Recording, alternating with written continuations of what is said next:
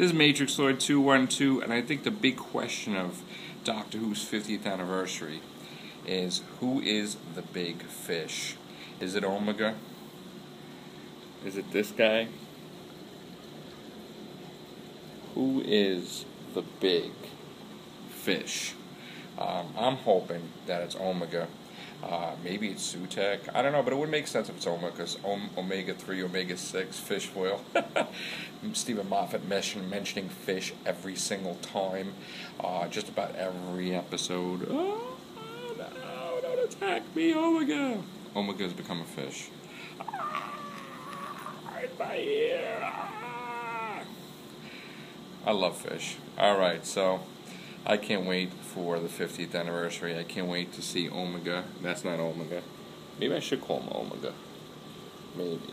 Look at this guy. He is massive. Alright, take care. Bye for now.